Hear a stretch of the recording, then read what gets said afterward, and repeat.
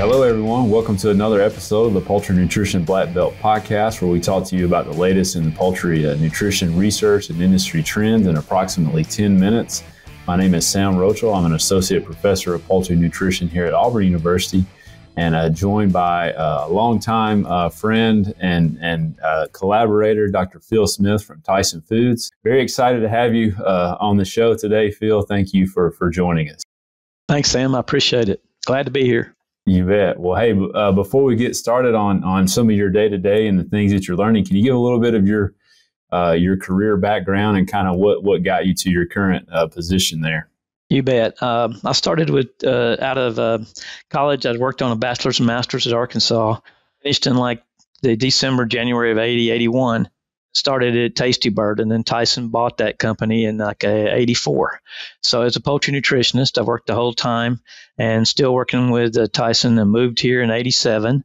And when I moved here, I had a chance to work on my PhD. I went back in, I think in 89, and started working part-time and working full-time at Tyson, but part-time on my PhD under Dr. 𝗪𝗍𝗪𝗀. Finished it in 95.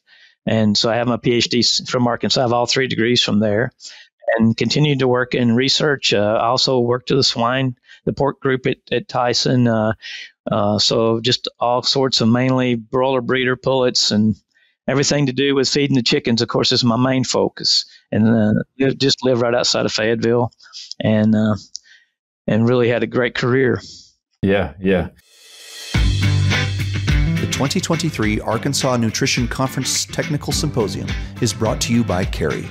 Proven on the farm, trusted on the plate. Let our technologies help make your production goals a reality. Learn from the experts how carbohydrases improve nutrient utilization. Gut health technologies differ by type. Innovative ways to feed, and a novel technology that will light your performance on fire. See us August 29th in Little Rock. We try to give back for sure, because they're a big part of the future. And we need those people to be successful, and we want them to be, so if they can learn from us, I like to do formulation training. We did some of that, in U of A, and just getting to know the students, in the research. We challenge them a lot, but it's great interaction. Yeah. If we can, it's hard to get to know those people because, they're focused on doing their research and classes, and we're focused on trying to make Tyson money. So, but if you can get an internship or get experience with other nutritionists, it's invaluable. I think it just means a lot to get it in the industry and connect to it. You know what I mean? And I want the faculty to be the same way. I had that vision. We should be, collaborating more with the industry and universities. And it's hard to. You've got to get funding, and we've got to get money to help you, but we've got to try to keep our deal going. So yeah.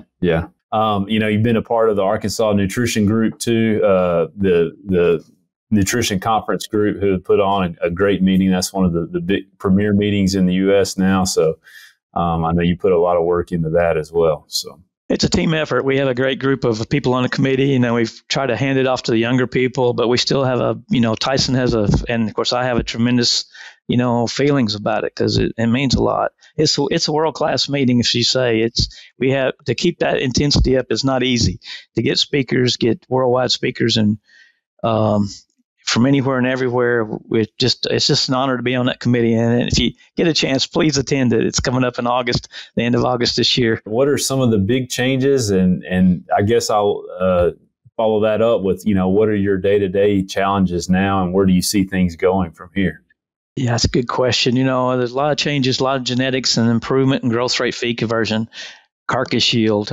So genetics and nutrition kind of go together, but I'm give a lot of credit to the geneticists for improving the growth rate.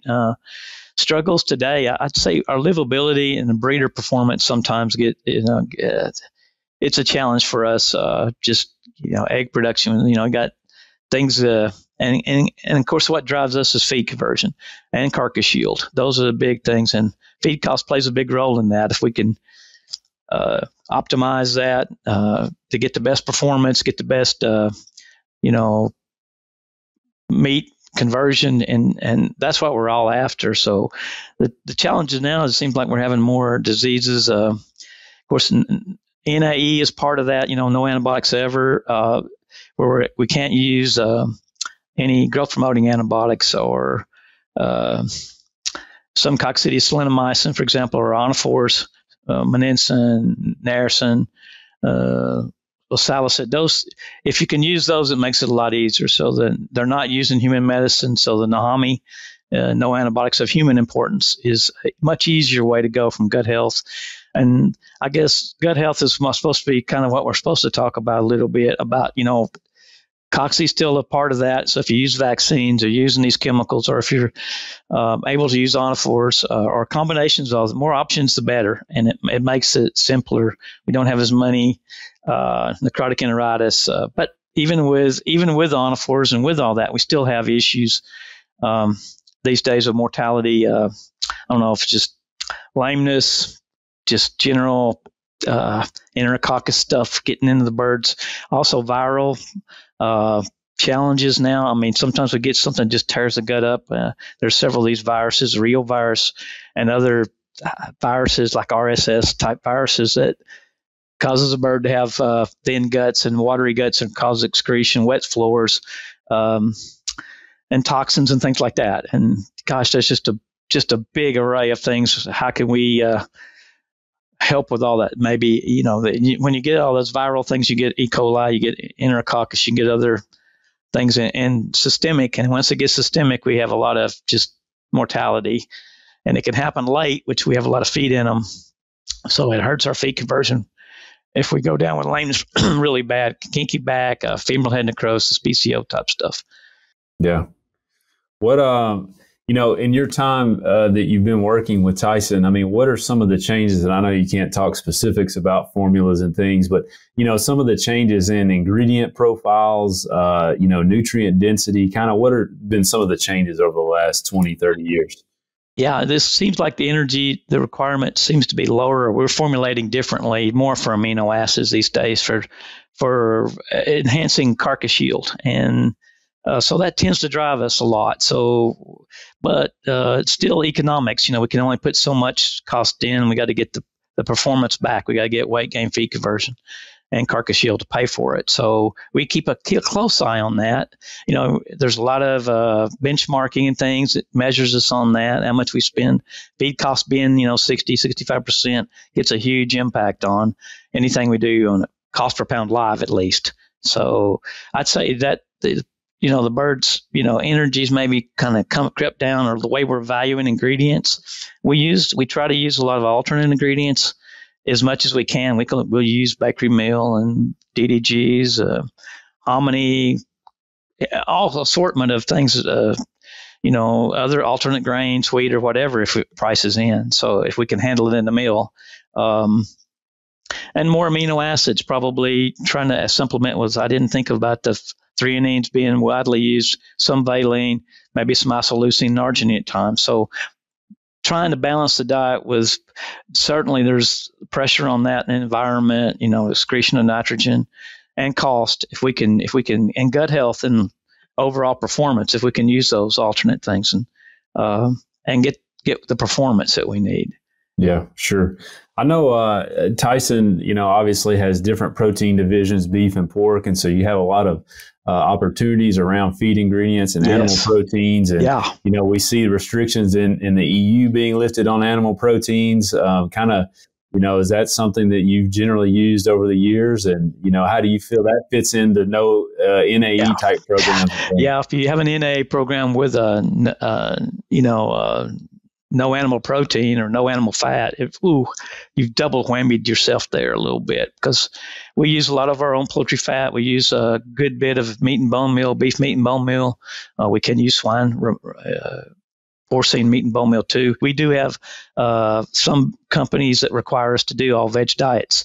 And the fat side is really hard too, because you have to get soy oil or canola or corn oil or some other oil. Soap stocks are possible as well, but they usually cost a lot more. And I don't have anything against it. It's just the cost of it, I guess. On the oil side, that's a great question. Yeah, we're dealing with that too. It has come down a little bit in the last. It seems the price has come down just recently, but it may go right back up. So right, yeah. Very good. So with, these changes of prioritizing gut health, changes in different dynamics and markets around ingredients we talked about, is there anything that you're doing now that you never thought you would be doing in your career as far as the type of products or the type, the ways that you're formulating or even the criteria that you're, formulating around? Yeah. We've tried many feed additives for alternate things that helps gut health. So there's a whole list of these phytobotanicals, yeast cell wall products, minerals, vitamins, enzymes, and combinations of, and I haven't tannins and just on and on. I have nothing against those things. That we've used some of those things. We still do, and some short chain, middle chain fatty acids products. All have some benefit. It may help with gut health when we don't have any. We aren't allowed to use antibiotics, feed grade antibiotics. So yeah, we've tried lots of those and still do today. With ionophores, it seems to be less of an issue. They help us a lot with that, but still, yet we still have problems, and we try them for all kinds of things. So I'd say Enterococcus has been the number one just thorn, but anything that messes up gut health, stress, hot weather, hot birds, and loose junctions, you get those bacteria across, and where they shouldn't get in, they'll get in the bone and stuff in tissue and cause quite a bit of mortality. And it's just frustrating because you're picking up a bunch of big birds that were good a few days ago, and now and there's nothing you can do about it much. It's a grower relations, and it's challenging, animal welfare challenging too for us. How do you deal with that? Right. Yep. And you mentioned heat stress. I mean, we have a lot better housing now, yes. But we also have genetics that they have a high metabolism, high growth rate. They produce a lot of heat too. I mean, do you think managing heat stress is going to continue to be a big issue? Yes. I mean, of course, these birds are putting out a lot of BTUs, and we need a lot of air movement. And in the hot summer, like we had this last year, it's a challenging thing to deal with heat stress. And of course, you've tried arginine, you tried some things. There's peppers and things. There's other things that might help with blood circulation, aspirin type things like effects that help us deal with it. But yeah, it's it drives feed intake down. We need good feed intake and good growth. When these birds get really big and we're deboning these big birds, this is a huge stress on the heat's a stress. Even in like we're in now, it's starting to cool off, but we still need ventilation. And of course, gas prices are high, so people tend to keep the air quality, not only temperature, humidity. It's a multifaceted deal when you talk about heat stress. Yep. I'm confident that the poultry industry is got a great future. We're doing an honorable feed in the world, and couldn't ask for a better deal than that. Thanks for having me. I appreciate it. Yeah. Oh, you bet. No, thank you, Phil. I really enjoyed it, and always happy to spend some time with you. And this is great information, and it's really neat to see. We talk a lot of technical things, but talk with someone such as yourself who's in there every day. Dealing with the daily battles of these things. It's a very challenging and dynamic deal. So appreciate the insight there. Thank you. All right. Well, thanks everyone. If you ever have any feedback or comments on additional guests you would like to see, please send it in. If you want to follow the show, please make a point to subscribe. And we look forward to seeing you the next time. And thanks again to Dr. Phil Smith. Hey everyone, we're always searching for the latest and greatest research to share each week. And if you have a poultry nutrition related research trial and would like to come on the show and talk about it and share it with us, feel free to email the research link, the paper where we can find it, or the abstract to hello@𝗺𝗫𝑥.com. That's hello@𝗺𝗫𝑥.com. And I look forward to hearing from you.